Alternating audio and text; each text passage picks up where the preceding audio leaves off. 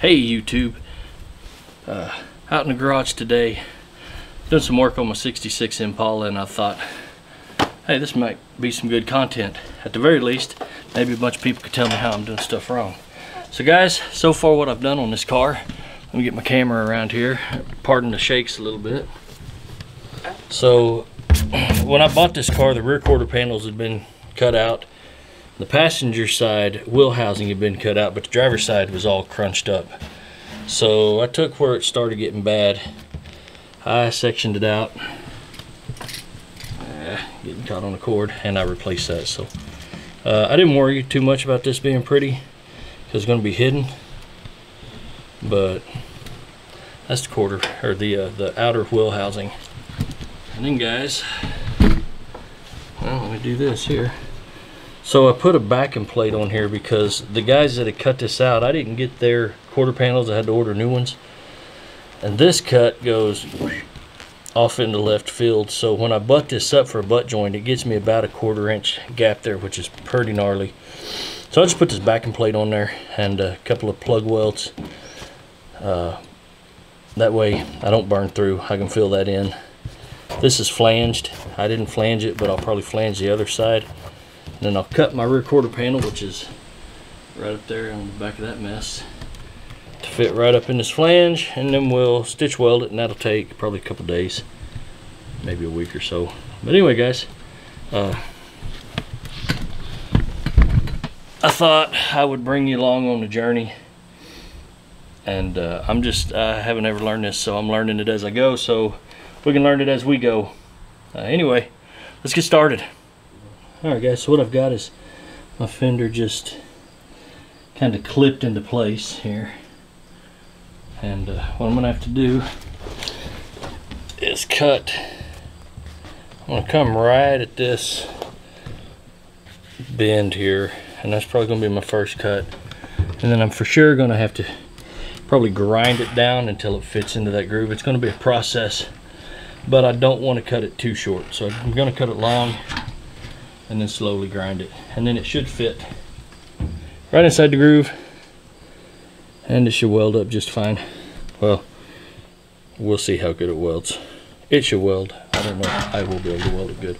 Anyway guys, so that's my next step. I'm going to throw some tape on here right along this edge, and then I'm going to say a bunch of prayers, and then we're going to see what happens. Alright guys, so to cut this, I'm going to use my DeWalt with my little cutting disc. I'll be wearing my welding helmet, but it's got a grind setting, cut setting. Guys, just if you use this, make sure you flip it back over to weld before you weld. I've burnt my eyes so many times with this goofy thing because of that reason. So anyway, wish me luck guys, because this, if I'm going to screw it up, this is where it's going to happen.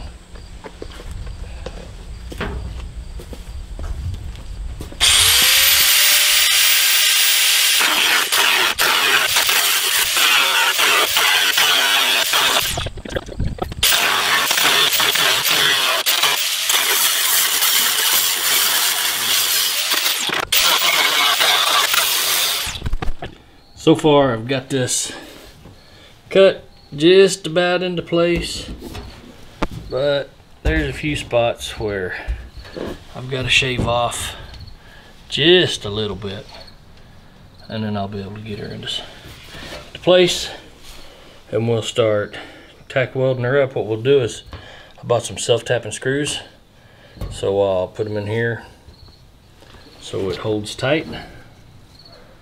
And then we'll go and we will do what they call a stitch weld, which is tack it down, and that gives it time to cool, and then you come back and you'll tack it again, kind of just in between, and then eventually you're connecting all your welds, and we'll get into that.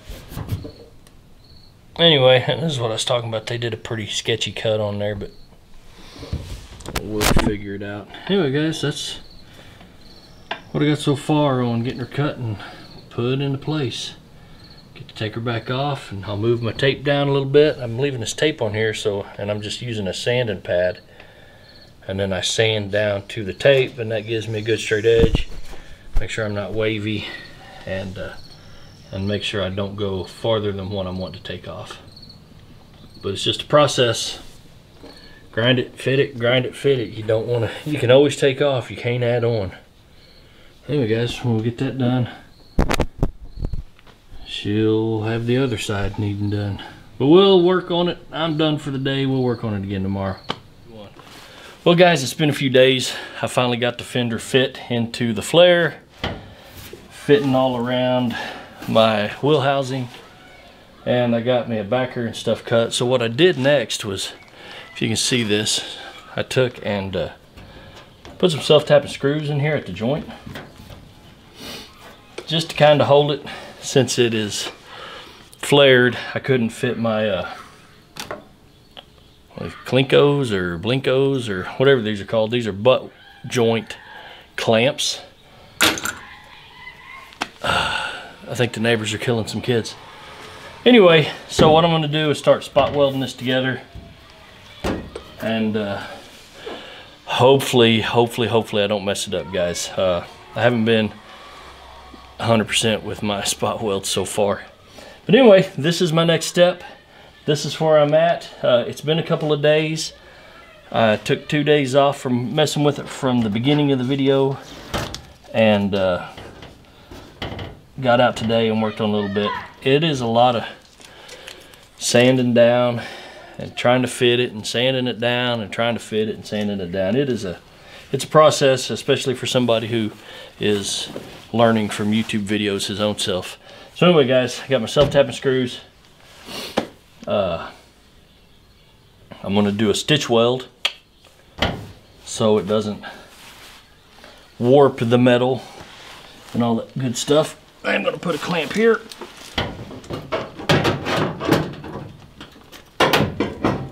Perfect. All right, I've kind of sighted down it, and it don't look too bad. This fender, I got it from Speedway, 66 Impala. It's not accurate, so my wheel here is a little bit different. I'm going to just have to kind of shape it and hope for the best. Definitely not accurate at the back. So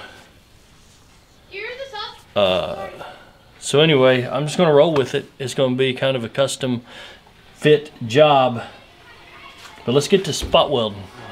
All right, so for the stitch weld, I like to keep me a pair of wire snips so I can clip that dingleberry off in the end. What I'm going to do is start somewhere here, and I'll work my way down, and then I will blow it off to help cool it. So let's see what happens.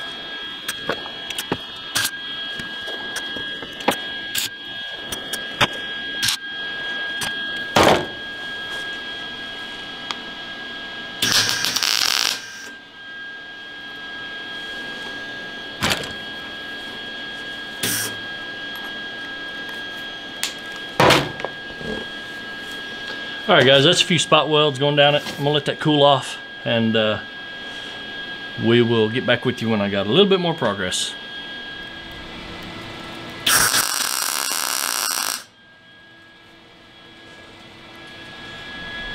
So I've got this thing just about buttoned up, and I've been doing just a few spots at a time, and then I'll blow it down, I'll go take a break. And I hit it a little bit harder this morning. Still skipping, but I've been sighting down it and it's looked good, and this last time I sighted down it, it almost looks like it's kind of sucked in on me here in the middle. So I don't know, guys, I may have screwed it up. I'm definitely not an expert on this.